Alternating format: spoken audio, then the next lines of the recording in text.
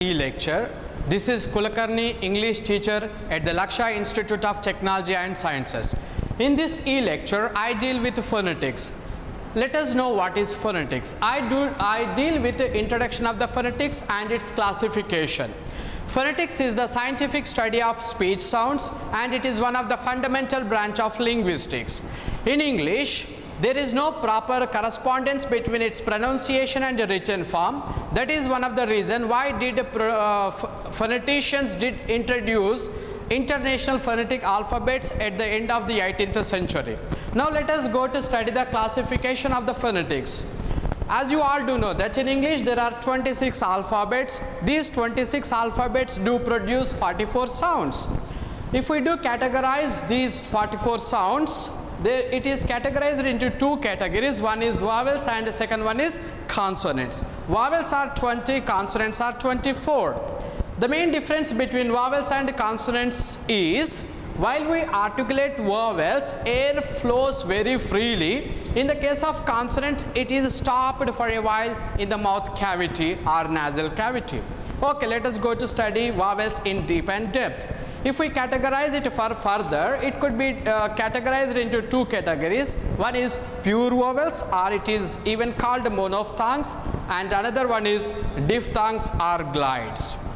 As far the articulation place is concerned of the pure vowels, it could be further divided into three categories. That is, one, front vowels, they are 4, and central vowels and back vowels. Front vowels are 4. They are E. That E sound could be found in the word eat. E could be found in the word in. A could be found in the word it. A could be found in the word cat. Okay, let us go to study the central vowels. There are 3 central vowels. They are it is called even the shortest vowel. That could be found in the word about, in the word cut, could be found in the word girl or shirt. Back vowels are 5. They are could be found in the word car, could be found in the word caught, could be found in the word thought, could be found in the word put, could be found in the word cool. So when we do articulate front vowels, our lips are stretched. While we articulate the central back vowels, lips gets rounding position. Now let us study the diphthongs. As I did tell you earlier, there are 8 diphthongs. They are A. I do articulate each diphthong twice. A could be found in the word play. I could be found in the word white. I could be found in the word boy.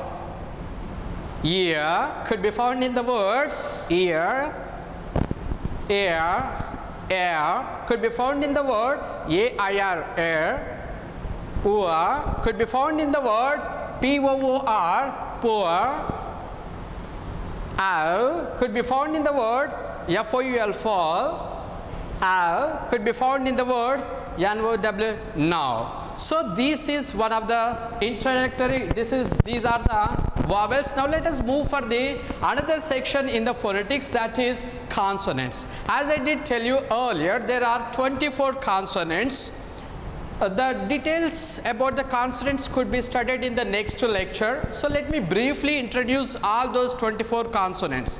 They are P, B, T, D, K, G, Ch, J, Th, D, M, N, N, Y, R, L, V, W, Sh, S, Z, J, H, F. These 4 do confuse a lot. I do repeat all those 4 sounds again. Listen it very carefully.